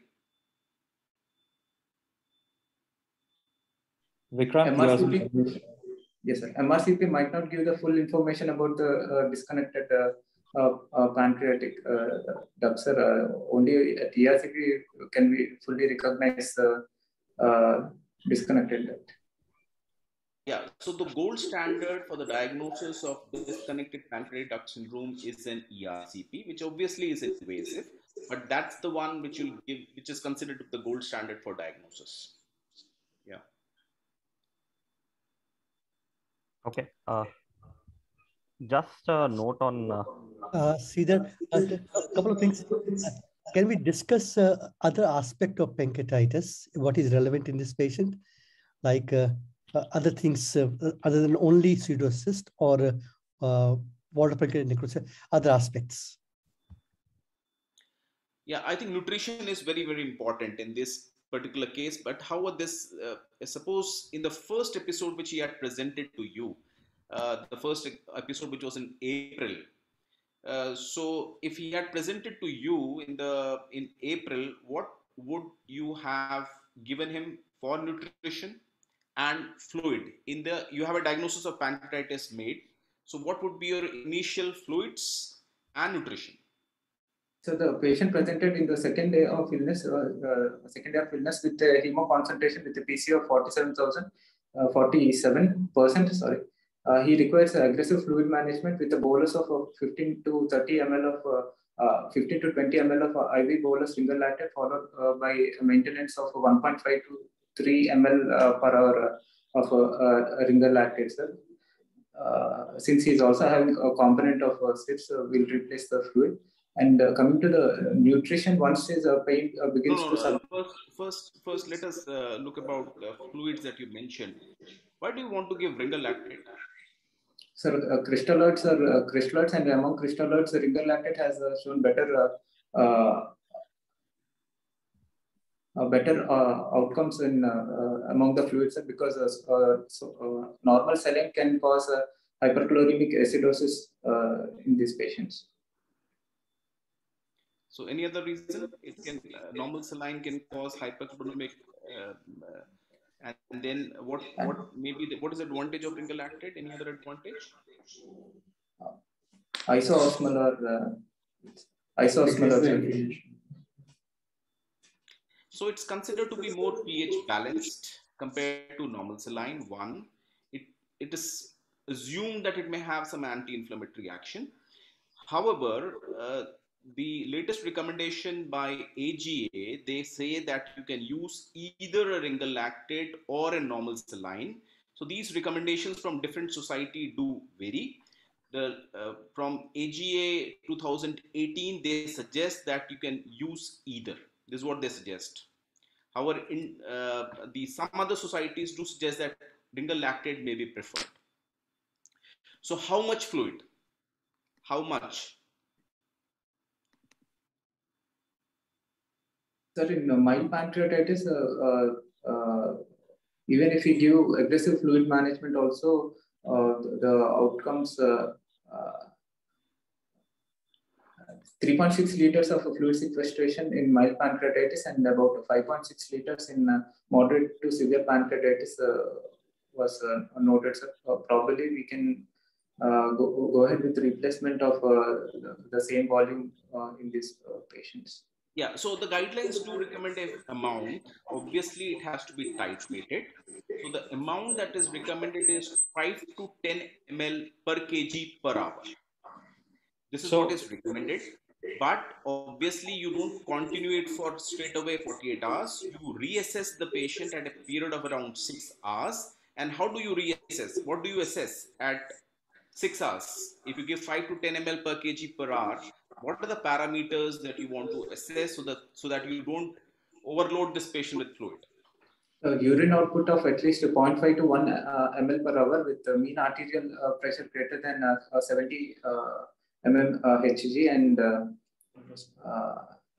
and we can monitor with IVC diameter as a. Yeah, so we use targeted fluid resuscitation based on urine output, mean arterial pressure, heart rate, stroke volume variation, intrathoracic blood volume, and hematocrit. Sorry. And hematocrit. This is the IAP recommendation.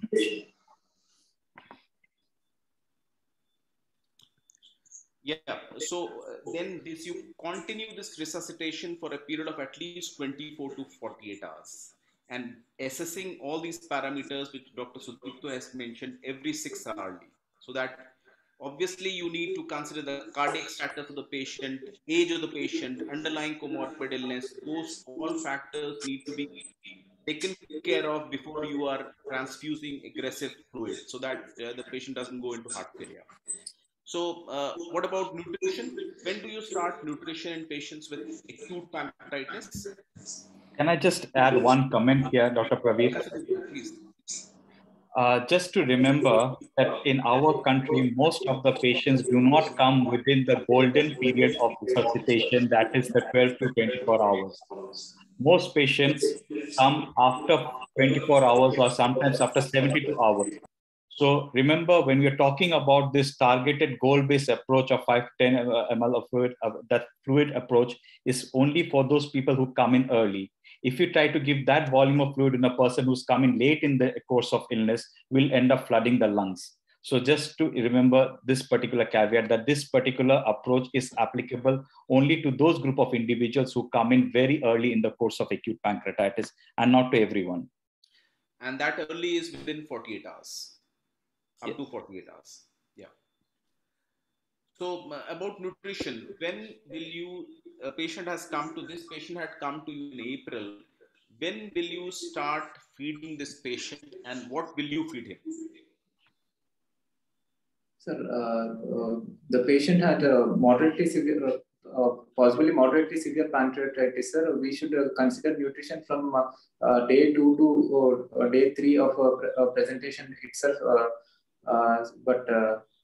Since the patient is in ICU, he might not be able to tolerate oral feeds. We should consider nasogastric or nasojejunal tube placement, and caloric requirement of at the rate of 25 to 30 kilocalories, and protein requirement of 1 to 1.5 grams per kg.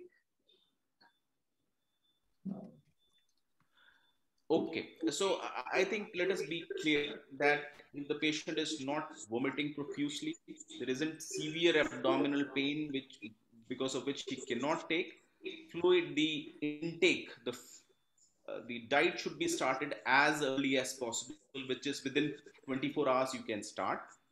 About NJ or NG, it does not matter.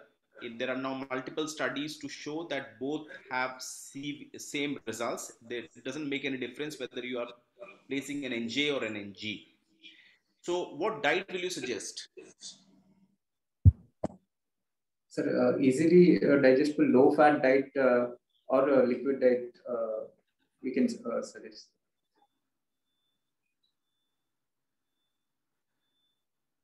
Yeah, any comment on that? What diet?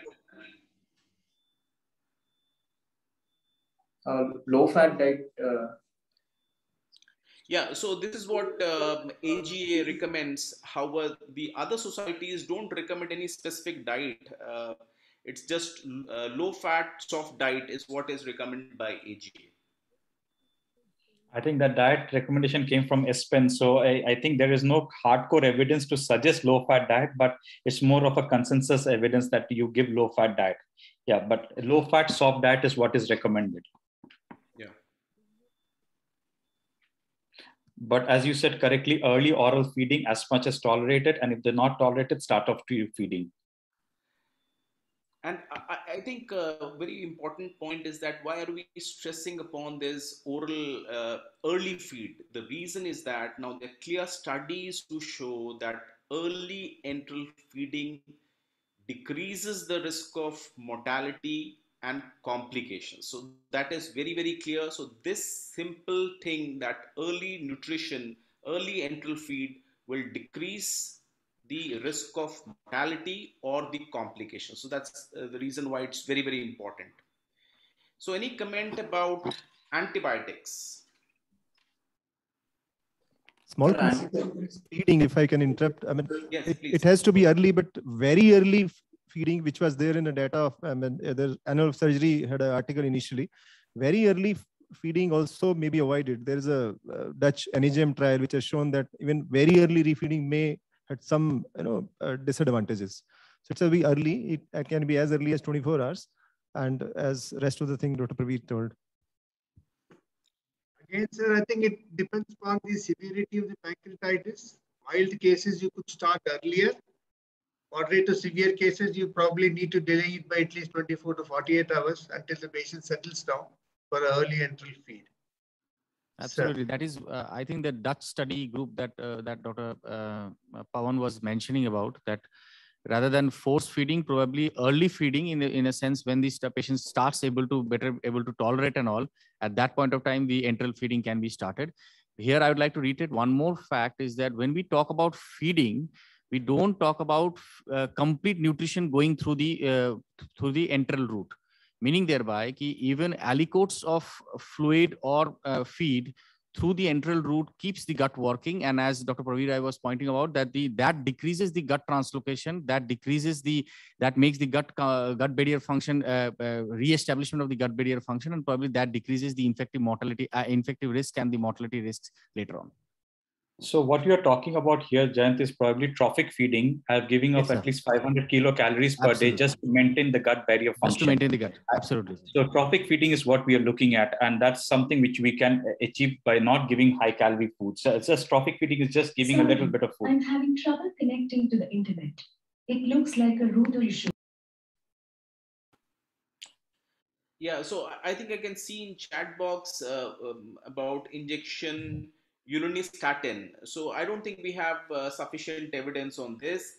Then I can see a question of any role of PERT. This is enzyme replacement therapy in acute pancreatitis. I think not in the initial phase. Later on, if you have a severe necrosis, these patients may have exocrine insufficiency at that point of time after testing, or even sometimes without testing. If you have sufficient symptoms, then you may consider, but not during the acute phase. Heparin role, Sudipto, you would like to answer that in the chat box, role of heparin? Heparin as a prophylaxis, heparin for a hospitalized patient, yes. As a patient who's on the bedridden patient who's on low molecular heparin as a DVT prophylaxis, definitely yes. But beyond it, for treatment of splenic vein thrombosis in a patient who's got a splenic vein, an isolated splenic vein thrombosis in the setting of acute pancreatitis has not been shown to have much benefit unless there's extension of the thrombosis into either the portal vein or the superior mesenteric vein. I think one more question that Sridhar has put up on the slide is pain management acute pancreatitis. This area is something which is completely still uncharted. Vikrant, what do you think should be the pain management protocol, or what would you like to give for pain management in acute pancreatitis? So pain management, I would prefer the opioid analgesics as the first line, sir, followed by NSAIDs. In opioid, probably we can consider tramadol and pentazocine as a good first line management drugs, and followed by, if the patient is not responding, we can consider paracetamol IV infusion or other NSAIDs.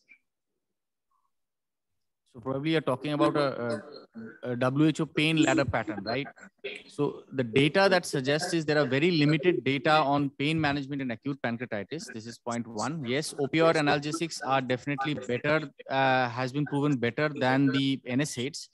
There are two back-to-back RCTs, one from AIMS and one from our center, which has shown that AIMS did a study and they showed that pentazocine was better than diclofenac, and our center showed that diclofenac and tramadol both were working similar. We have one more RCT just about to be getting published, is that where we have shown, we have seen that buprenorphine, again an opioid analgesic, is better than NSAID for the pain management in acute pancreatitis. Sudipto sir and Praveer sir, for your comments, sir. Sir, you're muted. Yes, sir, there is one more question from Dr. Jayanti asking the role of antioxidants in the management of pain in acute pancreatitis. I think there is no data to suggest that there is any role of antioxidants for pain management in acute pancreatitis. Definitely there is some data for chronic, yes, but not for acute. Yes, sir. Yes, sir. Yes, sir. Praveer sir was saying something. Yes, sir. Yeah, no, I think what you have mentioned rightly, and based on your studies and study from AIMS, those are the drugs that need to be considered for pain relief.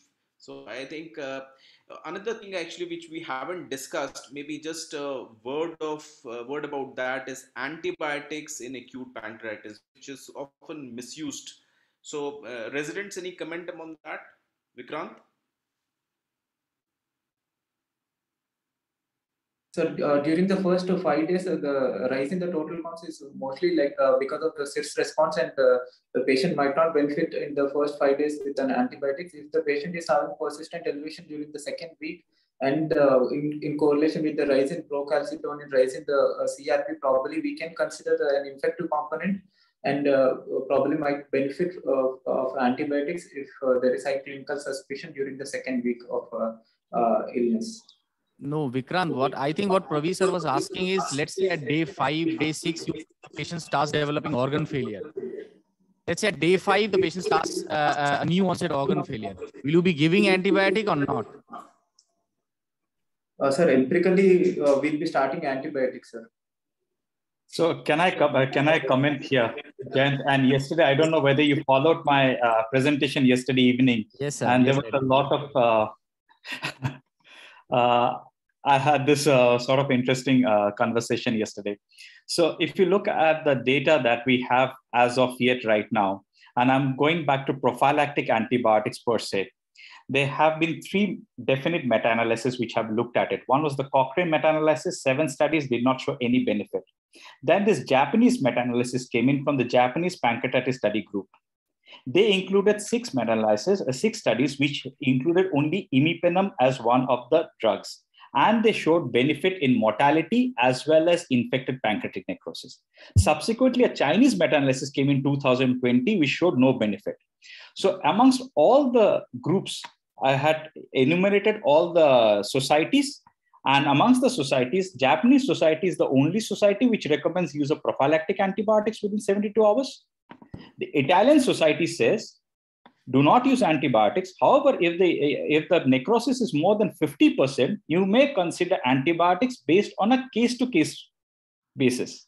So what you're alluding to, Jayant, is that in a situation where you have shock and sepsis, it's a case-to-case basis. If you are in Italy, you might use antibiotics. That sort of a scenario.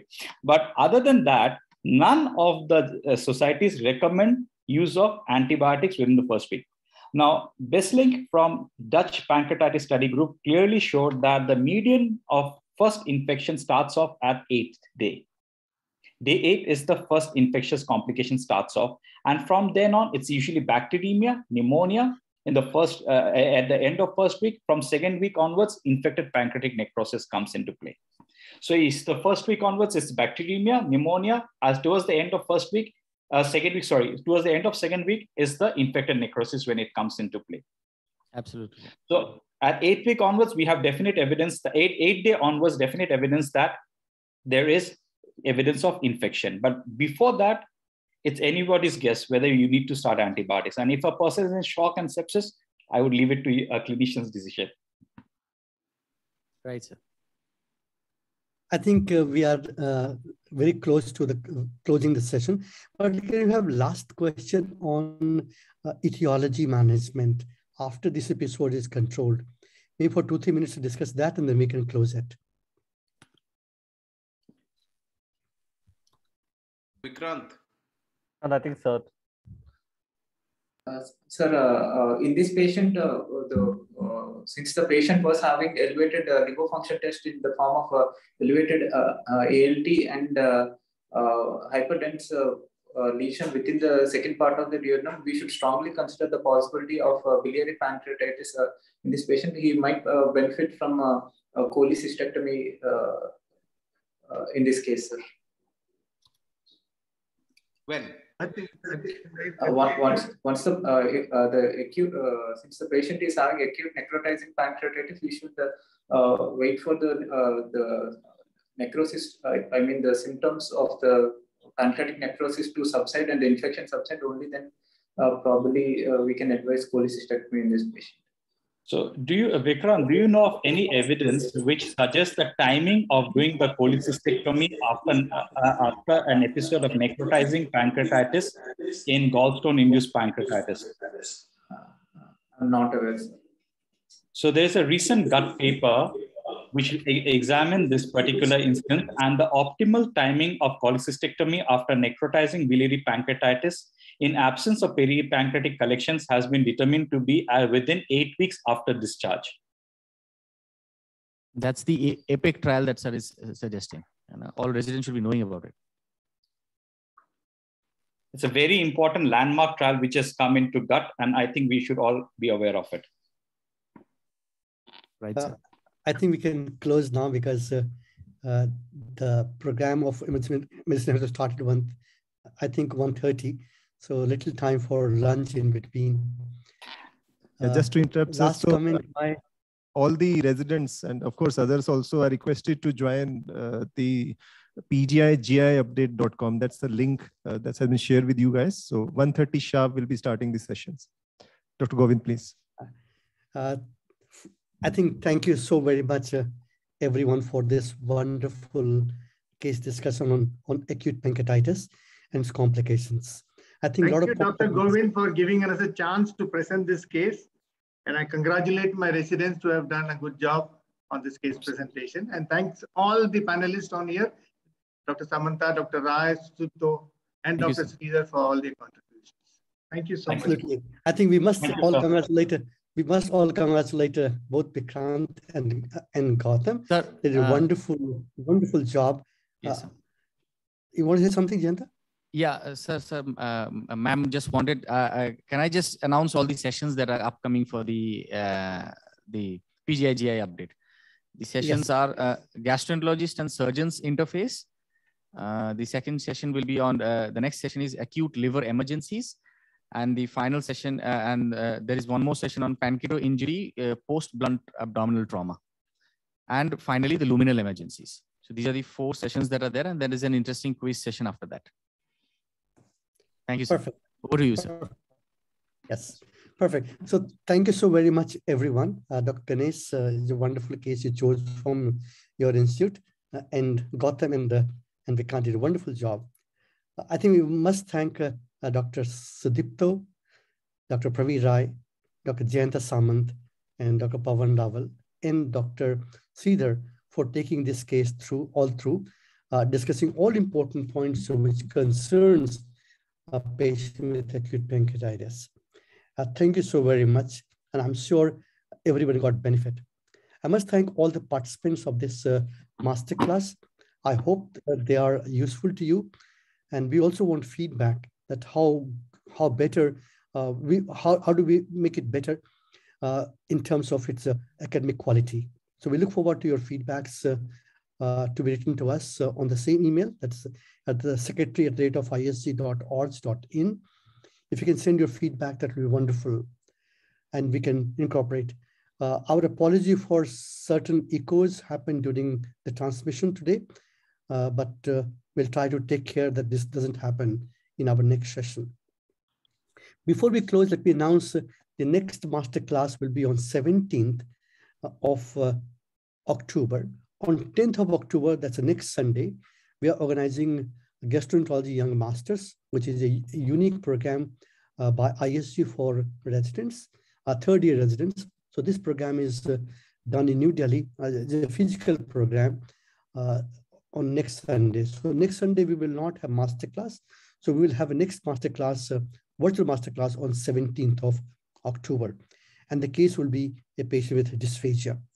But before we close, we need to request you to send your abstract for ISGCon 2022 or 2021. This is being held in Pune in February 2022. Last date of abstract submission is 15th of October. We just have 10 days left. So please do send your abstracts. Do send your paper for plenary session and also for Young Investigator Award session. For plenary and Young Investigator, we need your full paper, but otherwise you can submit any abstracts. And we need to hurry about that. It's just 10 more days left. Regarding all these masterclass, previous masterclass, the videos are uploaded on the ISG website. That is ISG library. You will find ISG library and all the videos are uploaded there. And also you can watch through YouTube. With this, we closed today's masterclass, and we request all of you to join the PGI-GI emergency course, which is going to start in half an hour from now. Till then, have a great day ahead. Thank you, everyone, and bye-bye. Thank you. Thank you, sir. Thank you, sir. Thank you. Thank you, Dinesh. Thank you, Yogita, for organizing this meeting. Okay, bye-bye. Thank you, sir.